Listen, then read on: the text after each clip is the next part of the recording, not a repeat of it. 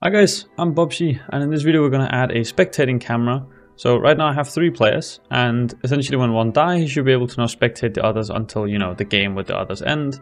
When the last guy dies, the game will of course restart and everybody's going again. So let's first of all look at what we have right now. Obviously for a spectating setup, what really matters is essentially what the camera is doing. Now, one of the things that's important to keep in mind right now is, we have the Cinemachine camera, and that's essentially handled on the player controller. And we pretty much, as far as I remember, enable and disable that camera depending on whether we're the owner or not. Now, we probably want this to be external at this point, meaning we don't want to handle it in this script. So I'll make a separate script for this, and let's put it on the Cinemachine camera. Why not? So let's make a separate script, and this is just going to be the player camera script, and we'll put that on the Cinemachine camera. Now, having it on here, let's first of all figure out what exactly we want to do. So Cinemachine has this thing that's called priority, which is probably what we're going to be utilizing here. So essentially, the higher priority a camera has, the more it's going to, prioritize being the one that's being rendered. So if we have 2 cameras in the scene, one has a value of 1, the other has a value of 0, it's going to prioritize rendering the one with the value of 1. And so we can use this to our advantage. So going into our script, here in the player controller, let's just remove this line of code, and for that sake we can just cut this one because we just want to keep that. This doesn't matter, we can keep that off. And actually we do still need to handle the rotation, so I guess let's keep the reference up top. So let's keep the reference here because they do need to handle the rotation. So let's also have the reference in here, the Cinemachine camera. Let's of course make sure to import using Unity Cinemachine. And now let's make this into a network behavior script, because now we want to do some things on spawn depending on whether we are, depending on whether we are the owner or not. If we are the owner, for example, we can set the priority to 10. That's a good way of handling it, right? And this is very, very simple. And so now going into testing, let me save the player like so. Oh, and of course I forgot to set the reference. So going on to the player, the camera, let's just make sure we drag and drop the camera in here. And now when they play, you can see it switches to this guy. As you can see, the camera kind of smoothed over there. But as you can see, the camera now works, and it does on all my clients too. If you don't want that camera smoothing, you can always change how the Cinemachine brain, which is in the game scene, how that handles the default blend. As you can see right now, it's ease in and out too. We can just say cut, and that just means it'll jump immediately. So as you can see now, it just immediately jumped to the right camera. Cool. So now we want to figure out how do we essentially switch the priority between players, but firstly once we're dead. Right. And one of the good ways of doing this is, let's for example get our player health. Our player health could tell us if we are dead. That's probably an easy way to go about it. Well, I guess technically we'll be dead when we don't exist anymore, because we destroy ourselves right now. So what I think we should do is I think we should add a manager in the scene. That'll just be player camera manager, and let's put that onto the game manager. Right, now with this camera, what we can do is we can keep track of all the cameras that are currently alive. So let's maybe do a private dictionary. Or actually, let's just do a list. So a private list, and this will just be of player camera, and this will be all player cameras. And now let's do the classic thing where we in awake set up the instance handlers. We're going to do register instance equals to this, and then on destroy we're going to do instance handler.onRegister instance of the player camera manager. Cool. And what we can then do now is we can make a public void register camera, and we can essentially register a player camera like so, and we can also have an unregistered camera. So we can do all player cameras dot add, and then we add the camera. And we can do the same thing if we just do this, and then we call this one unregistered camera, and this one is remove. And we can maybe also have a little safety check just saying if all player cameras contains the camera, then we remove it, just to make sure there's no null references here. And we could technically do the same thing up here. If it does not contain it, then we add it, or if it does contain it, we just return. That's fine.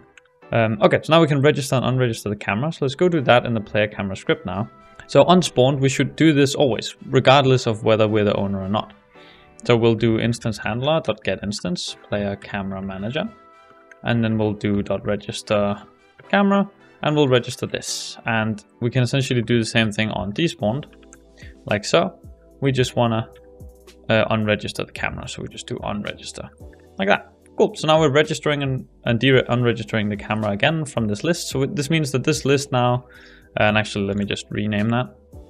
This list now always keeps track of all player cameras that are active in the scene. Cool. Next thing is we got to switch between them. So one of the easy ways to go about it is we could, for example, instead of handling this in here on spawned, I think we should handle the priority of the cameras always in the player camera manager.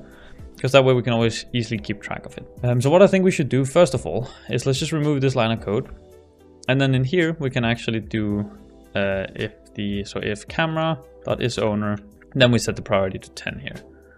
And let's just make this a public just so we can access it, like so.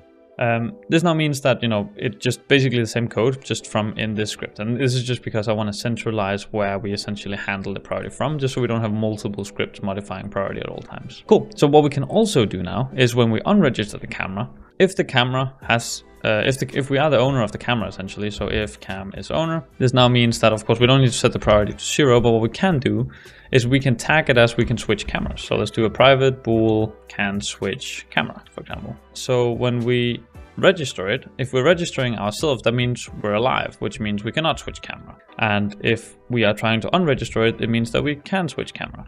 Because, you know, now we're no longer live, we don't have our own camera, so therefore we want to be able to move to another camera. What we should also handle though is the actual first switch, because right now, you know, we'll essentially be losing our own camera, so we need to go to someone else's camera. So what we can now do is we can make a method, so let's make a private void switch next, for example, and this will essentially, so first of all, I guess let's just check if the count is less than or equal to 0. Then we just return. And we can do the same thing with switch previous essentially, but we'll copy the method in a bit anyway. So let's just focus on switching next. Of course, we can also check if we can switch camera, but I'd honestly rather do that just from where we handle input. So let's do if input.getKeyDown. Let's just do key code .mouse 0. That's the left click. So let's say that moves us next. I'll switch next. And we can do the same thing with mouse 1 that can switch previous. And then in the beginning of this method, we can now just check if we can switch. So if we cannot switch cameras, we just return. That means we shouldn't be handling this here essentially, because, you know, we're alive. You could also do it in a lot of different ways. You could also just check if, you know, our own player health exists or whatnot. But I think this is a fine way of doing it. As you can see, no, never mind. I was just about to say something wrong. Cool, so this now means we want to essentially move through these cameras and just pick the next one. So let's do a current index so we can always keep track of which one we're currently on. So let's do a private int current camera index. And let's set that, let's I guess just increment that. I guess first thing that we want to do is we want to go through our current camera, which will be at our current camera index, and set the priority to 0. That's essentially what it's doing here. Then it wants to increment the index. We also want to make sure that the index doesn't move out of the range, essentially, that we can be within, you know, if we're moving out of the amount of cameras that we have. And then we want to set the priority of the new camera that we find to 10. So this should essentially do the trick. Now it should immediately switch. And we should pretty much be able to do the same thing here, except we got to just increment the other way. So we increment down, make sure that it always stays above 0 and that it counts down from the top of however many we have, and then set that priority to 0. So let's go and make sure this is in the scene. We've saved the scene. Oh, and I of course forgot to add the switch next into the unregistering of the camera when we are the owner. So now let's go and test it. All right, so let's try and kill our host here. And there we go. Now you can see now he's spectating. Obviously up and down does not work, and you can also see the body of the other player. And we can always fix these.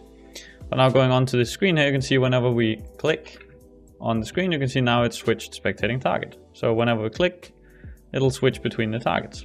Cool, so now we can switch spectator. We still need a little bit more functionality to fix some of these little issues, but essentially we have something spectating here. Okay, so going back into the code, let's figure out some of the things that we have to do.